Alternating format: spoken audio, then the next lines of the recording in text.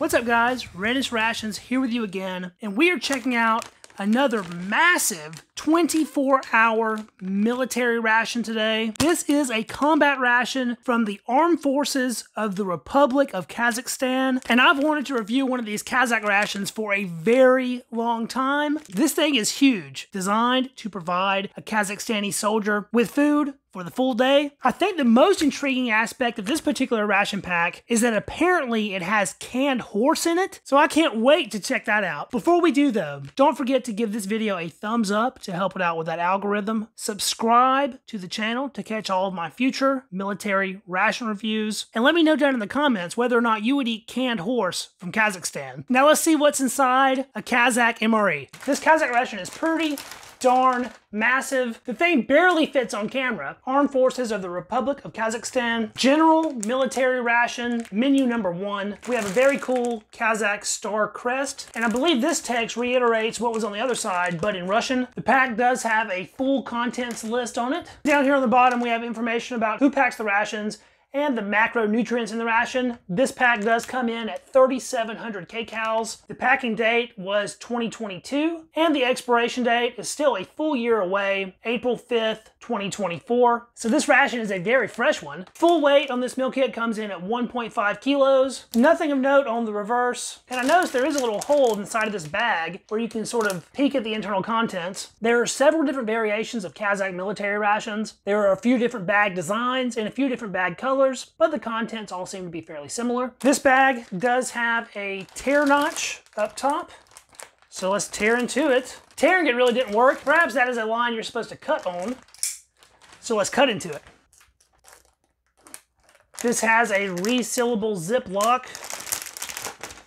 Look at all that green. Wow, there are a ton of crackers in this ration. Looks like 6 packages total, and these do all appear to be identical from the packaging. This is a canned ration. First can here appears to be vegetable caviar. Next up is a 250 gram tin of barley porridge with beef. That looks pretty good. 250 grams of rice porridge with beef. An equally pleasing picture there. A sort of dented can of beans with beef. And the can that caused me to buy this ration in the first place, 250 grams of stewed horse meat. This can looks pretty gross. It has some kind of nasty residue on the outside. I don't know if it's just dirty or dusty or what's going on there, but I cannot wait for my very first horse meat experience. That includes a pretty ridiculous 8 10-gram packages of sugar, 2 packs of professional black tea from London, 2 very shiny 20-gram packages of apple jam. I'm looking forward to see if this Kazakh apple jam is as good as the apple jam in Russian rations. And lastly, we have 1 pack of instant coffee. This thing is pretty bare bones in terms of extras, but the actual food content does seem to be pretty substantial. The calorie count is certainly bolstered by all this sugar though. Since we are taking a look at a 24-hour ration, I will be consuming this food and this food only for the next 24 hours. Breakfast,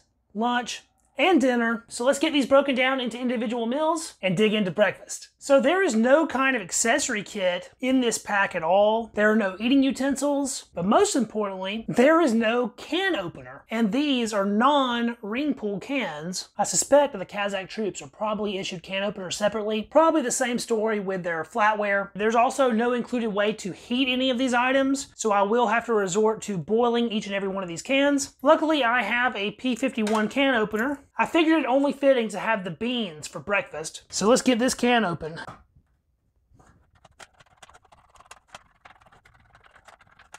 There's a lot of fat in there, but that's our beef and beans cold. I'm gonna move this over to a shallow pan with some boiling water, and we'll taste test some crackers and jam in the meantime. I suppose we should start the day off with a coffee. That is looking like a very fine powder.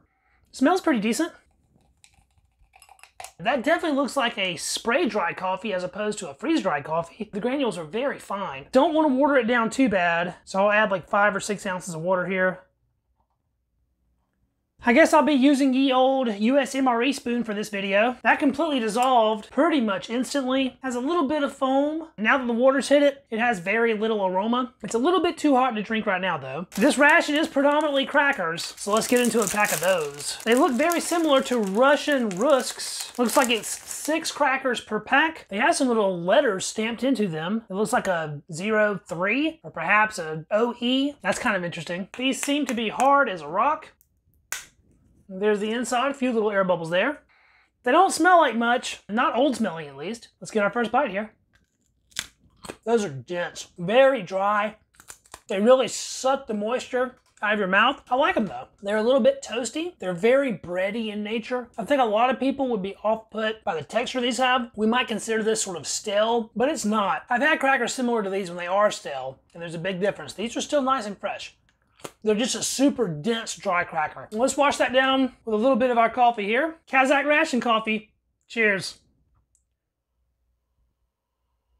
Super hot still. Yeah, that tastes basically like nothing. Has a little bit of bitterness, but there's almost no coffee flavor to this. It's just brown liquid. Maybe our sugar will liven it up a little bit. 10 grams is kind of a lot for a single cup, but we have so much of it. I suppose we'll just use it. That is a very large grain sugar. Sugar, I guess. I'm just gonna put it all in there. Why not? And let's see if some sweetener woke that up at all.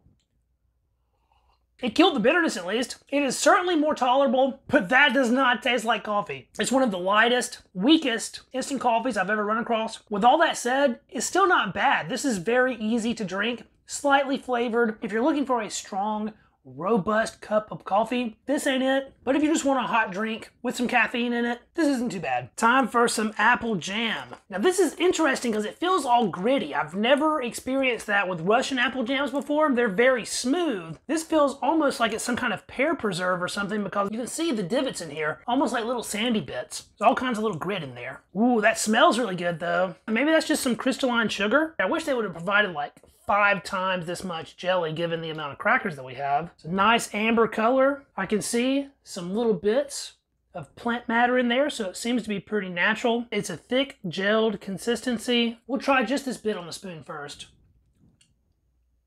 Yeah, it's gritty, but that tastes awesome. Whoa, it is sweet. It is quite tart. Those little gritty bits just sort of disappeared. I think that's just some crystallized sugar, most likely. It has a very rich, natural apple flavor. Really very tasty on its own. Let's see how it is on a cracker. It makes the crackers a lot easier to ingest. The sweetness shines through, has that bright, natural apple flavor, and that little bit of tartness is very welcome. Man, that's delicious. I don't know if just jam and crackers was worth the price of the ration, but if nothing else in this pack is any good, I can at least say these were excellent. I just can't stop shoveling these down. It's looking like one complete pack of jam is just about right for one complete pack of crackers. I'm sucking every last bit of jam out of this pack. That's too tasty to let a single drop go to waste. Our beans and beef have been boiling away for the better part of the past 10 minutes. Look at all that oil on top. Tons of fat in this. Oh man. That's definitely not your typical breakfast beans. There is tons of fatty juice in this. That's going to be good for energy. Looks like there are 2 or 3 different kinds of beans in here. We have these little small guys, and then we have these larger ones that look sort of like a pinto bean, and that may be even a different kind of bean, something along the lines of a kidney, but it's not fully red. There's at least 2 types of beans, if not 3. Our chunks of beef are pretty small, but they do break apart very easily with the back of the spoon. And I'm seeing some muscle fibers here, so it looks to be like a pretty standard roasted beef. Not really artificial or formed and pressed. Looks to be real food. There's a big chunk of unrendered fat there. I don't see any other vegetable matter in here as far as onions or anything like that goes. But the smell coming off of this is outrageous. It smells super meaty and savory. It's making my mouth water. Let's get a couple beans, a little chunk of meat, and a good scoop of that sauce. Kazakh beans and beef. Down the hatch. The beans could have stood to be heated a little bit longer. They have a little bit of that starchy thing going on the inside. My lips are just slick with the fat from this. It is very fatty. The flavor is very natural and simple. I don't taste any spices. All I taste is roasted beef and beans, and that's it. That's a pretty good chunk of beef all by itself. Let's see how that is. Super tender, not at all dry, pretty heavily salted. You wouldn't need to add salt to this. That's a good thing since the ration doesn't include any. This is tasty. Nothing spectacular. It is simple, hearty food, and there's nothing wrong with that at all in the context of a military ration. Throw in a few cracker crumbs here. Maybe they'll absorb a little bit of that juice. And then we'll get this other cracker piece and load it up. We'll see how it is on a cracker. The crunch is a nice texture contrast. The cracker soaks up a lot of that rich, fatty juice. With all these beans, this meal has pretty good fiber. Beans also bring some protein to the party, along with the protein from the beef. And there's a lot of fat for energy. All things that are very important for military food. Look at all that gelatinous tendiony bit on that piece of beef. A lot of people would shy away from eating that, but I actually like that stuff. Good to the last bite.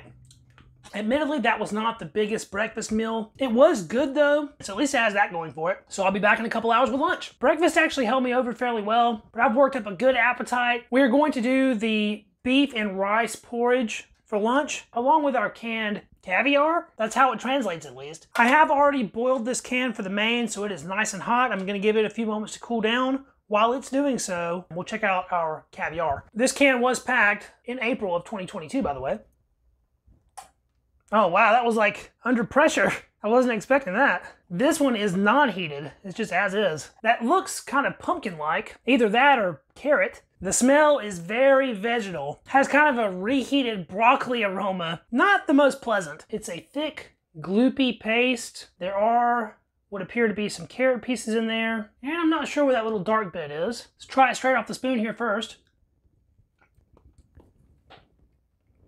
Oh, tastes a little bit like can. Yeah, I don't know about that one. Has a little bit of a sour tanginess to it. It's a little bit sweet. Then that's probably come from the carrot that's in here. Flavor-wise, there's definitely some onion going on, but there's not very much seasoning at all. It's sort of a watery paste of carrot, probably tomato, and onion. That's what I'm tasting at least. It's not really meant to be eaten straight out of the can like that, so maybe enjoying it with a cracker will make it a little bit better. Get a nice healthy scoop there. You can certainly see a couple of those little black specks I was talking about. I don't think that's black pepper, but who knows?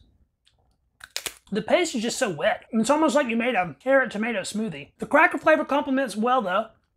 It is most certainly better that way, that's for sure. That tinny can flavor that I was getting from it is shadowed by the addition of a cracker. As a whole, this ration is very light in the vegetable department. So although this canned vegetable paste isn't necessarily the best thing, it is a welcome addition to the ration. Now let's crack open this beef and rice porridge. Check that out. The rice is not nearly as tightly compact as I thought it would be. This doesn't smell good though. It has a fishy aroma, not something I would expect from rice and beef. I mean, I guess it could have some kind of fish paste or something in it. Who knows? The rice is a bit tighter compacted in the bottom of the can than it was on the top. Yeah, that fish smell is a little concerning. So there was a lot in that can. That is a sizable portion of beef and rice. However, I'm not seeing very much beef in here at all. We can definitely tell where beef was touching because it is very pink, but I'm not seeing very much meat at all. That is all jiggly fat. That's a mix of fat and connective tissue. There's one little piece of beef roast, and there's a little flake here and there, but this entree is like 95% rice. I'm not seeing anything else in there as far as vegetables or anything goes, and I don't really see anything that looks like fish, but it is emitting that fishy aroma. Guess there's nothing left to do here but to get in and taste it. Pinkish beef and rice porridge. It doesn't taste fishy. It's very fatty though. Just like with our breakfast entree, it leaves a fatty film on your lips. Again, there's virtually no seasoning going on besides just salt. It's plenty salty. Where the breakfast main was very protein rich, this one is more starch rich, given that it's rice based. The rice has a pleasant, creamy mouthfeel. As long as it's sufficiently warm, it sort of just melts away on contact. That's our one larger piece of stewed beef. Try that one by itself. It was good. Basic, plain, stewed beef, very similar to the beef that we experienced with breakfast. This is very much like an entree you would experience coming from a Russian ration. That big bite of rice was really good though. This is not spectacular or life-changing. It's not an array of amazing flavors, but what it is simple and good. Can't go wrong with rice and beef. Since we have our vegetable caviar here, we'll put a little bit on our rice, and that should provide a whole different dimension of flavor. That it does. However, I think I like the main better just by itself. I just had a very chewy piece of tendony connective tissue. I'm pretty sure this main has more of that than it does meat. A little bit of crushed chili pepper, red pepper flakes, cayenne, or even hot sauce would have made that substantially better. But as is, that was pretty good. And my lips are completely coated in oil at this point. One final meal left. We are having horse meat for dinner. We'll be checking out this Black Classic Tea Professional from Ahmad Tea, London. All the writing on that is either in Russian or Kazakh. That is quite the fragrant tea bag. Give that some time to steep. We're gonna have both the beef and barley porridge and the stewed horse meat for dinner here. I have these preheated. Let's open up our beef and barley first. Wow, that barley on top looks a little bit dry. Not exactly what I was expecting. This smells a whole lot better than the rice dish did. None of that weird, funky fishiness. Down in the bottom, you can see a decent amount of beefy oil. It looks like there's a lot more meat in this than there was in the rice that we had for our lunch. They really pack it in that can. That's a big portion. It looks to literally just be beef and barley. Again, the beef is a stewed beef consistency, but it seems to be very broken up, and it's a lot more evenly distributed through this than it was through the rice. And then we have our barley. Some of them still have the bran on, where others do not. But I don't see anything else. No carrots, no onions, no other vegetable or herb to be seen. And finally, let's get this horse meat open. Oh, God! Oh, it's squirted everywhere. Well, I got horse juice all over my new shirt. This can is crazy hot. I guess it's filled with molten horse fat. The top of the can is swimming in grease. Look at that. Stewed horse meat. And check that out. A whole bay leaf crammed in the can. That's pretty cool. I'm so excited right now. Check out this horse meat. Very similar to the beef roast that we've been encountering all day. However, these are the biggest chunks of meat that we've run into in a pool of oily broth. I see a little bit of black pepper on there. Of course, we have that bay leaf, but other than that, the only thing that's in that can is juice and meat. Let's get a taste of this juice first. Whoa, that is salty and meaty. Well, if the juice is any indication of how the meat's gonna taste, I think I'm gonna like horse. No sense in delaying any further. We'll extract a piece of our horse meat here and break that open so we can get a better look at the inside. It's a stringy red meat. It is very tender. It's falling apart with just minimal pressure. Looks good. Let's see how she tastes. That is pretty fantastic. That bay leaf flavor comes through. It is very well salted, but other than that, it's a very natural, fatty meat taste. I expect horse to be a quite lean meat, so maybe they cook this with some amount of beef tallow. I'm not quite sure, but if you blind taste tested this, I'm fairly certain that 99% of people would think that that is beef, because that's what it tastes like. I expected horse to maybe be a little bit more venison-like. It is very beef-like. Now let's get it in on our beef and barley porridge, or kasha here. Gonna start out with a big heaping spoonful there. The little pop that that barley has is really nice. It is salty, meaty, and oily. Every item we've run across today has had a lot of fat content, which again is paramount for energy production. It has a slightly floral, barley taste to it. Up until now, I've only really experienced that with Russian kashas, and that's exactly what this is very closely akin to. I don't think a Russian soldier would be out of place at all eating one of these Kazakh rations. So each component is pretty good by itself, but I think everything is going to be made all the better by mixing these two together. So we're going to scoop in a tsunami of our horse juice here. Really moisten all this barley up, almost like we're making a stew here. All right, now we have barley and beef swimming in horse broth. Let's give that one a shot. Oh man, that is crazy good. Wow, those flavors combine outstandingly. This is among one of the most hearty and filling ration dinner menus I've ever run across. Now that we have the horse meat not completely covered in juice, we can really see how much they included. And it's a healthy amount. I want another big bite of that horse roast. Man, that is good stuff. In the United States, They're not allowed to sell horse meat for human consumption, but it's not like that everywhere in the world. There's places in Europe you can eat horse, and horse is regularly eaten through a lot of Asia, Kazakhstan included, I suppose. It might be a little bit more dry than beef is, but other than that, it is a very close beef analog in my opinion. That last bite had a very gelatinous connective tissue part. I'm really liking the added flavor this bay leaf imparted to the dish. Very nice. I allowed these crackers to soak up a little bit of that juice. So let's try a juice soaked cracker out. Still crunchy, but it did absorb a lot of that juice. I believe our black tea has had enough time to do all the steeping it's going to do. Give that tea bag a little squeeze there. Some people absolutely hate that practice, but I don't like to leave any flavor behind. Professional black tea. Cheers. Very, very mild. It kind of reminds me of the coffee in that it's a little bitter and doesn't really have much flavor other than that. You can definitely tell it's tea. It's just a pretty weak black tea. And we'll get one taste here sweetened.